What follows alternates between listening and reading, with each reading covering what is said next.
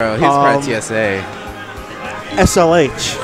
SLH, yes. Goodness. So we're talking old school. Old school names. Here we have some guys who have been doing this for a while as well. You know, we talk about how good Hazz is. He's been doing this for so long. I mean, I think he was doing it since he was like 12? Since he was, yeah, I think since he was 12. He just come around with his mom. Had to chaperone him. Like I remember there's a shot of him in the Smash doc toward the end. And he doesn't look anything like that. He's this was when the Little Rascals truly were the Little Rascals. They were tiny rascals. Well, let's talk about Falcon and teams, and I guess I love that tech case from Hazz. It's one of my favorites to see anyone pull off, where he'll down throw, but he'll run to the edge of the stage and rapid boost towards the center. Time and right and cover all three tech options, which is just... That's what he does. That's what he throws it down, runs up to you, sees what you're going to do. He just, very good reaction, and then just follows up. This Falcon, I used to think like, oh, he had to guess. Oh, he's obviously guessing, but...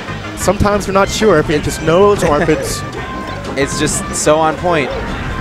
Oh, that was a great shine, but the Firefox saved him. And OTG was there, the doctor. You know, OTG is another one of those players that a lot of people don't know too much about. Part of TFS crew with P. Chris, PC Kip, PC Jonah, myself, Mogwai back in the day. Fantastic Dr. Mario. You know, there's a bit of a rivalry for a while with him and Shroom, but with OTG's lack of presence at majors, all signs point to Shroom, especially with how good he is at majors. Consistently performing top 8, things like that. At some of the biggest events that the scene has ever seen. D1 with a very nice shine right there, not letting him back. Doc couldn't really do anything in D1. He just come off the cloud, his invincibility frames. And one thing when you are teaming with a Captain Falcon, you know that they always want to be the aggressor. It's just part of their nature. No, they're coming at you, and if you can't handle his pressure, you're pretty much, it's looking very Something's going to stab a shield, they're going to get a read, and eventually... Ooh, that's... Wow. That's what happens my goodness. When you know, sometimes it's dumb luck. Oh, OTG very good at gimping spacies. Has practice all the time. Of course, you know, every doc has been doing back airs since since the days of Overdose and DBR with Bob Money.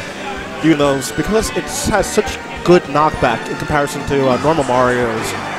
And he doesn't even have to. He doesn't have to land a meaty hit. No. It just has to be a little tap, and then you're going far. Right. It's such a good move.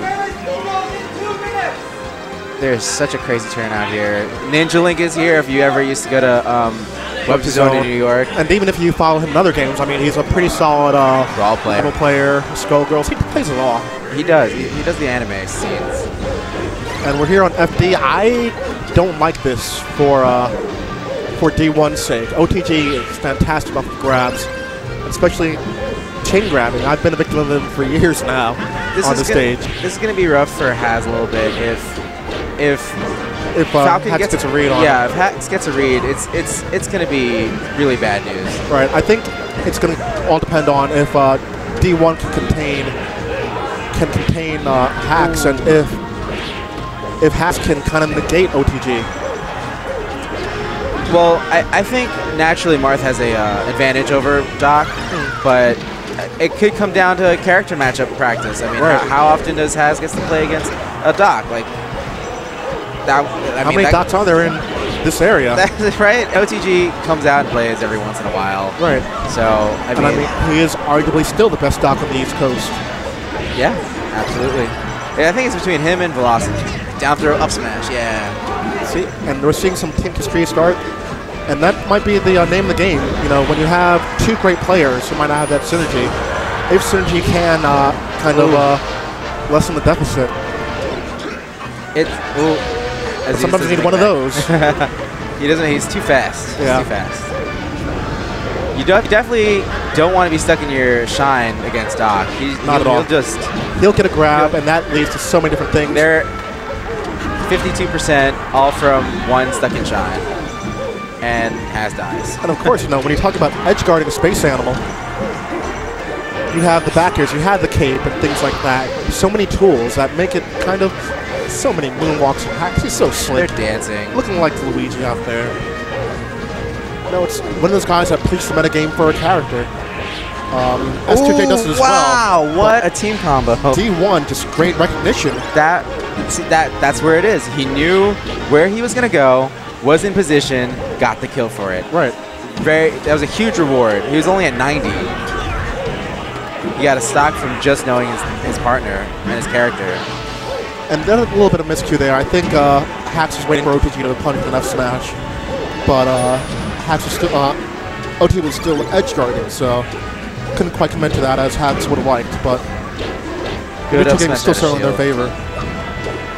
Right there, D1 gave Doc the back air. He had enough time to follow up with another hit before he came back. He kind of stood around and just waited for Hazz a little bit too long. Very good up air from Hazz.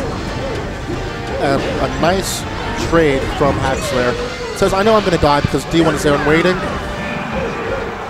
Get a nice little alley-oop. Going to have to make some things happen here.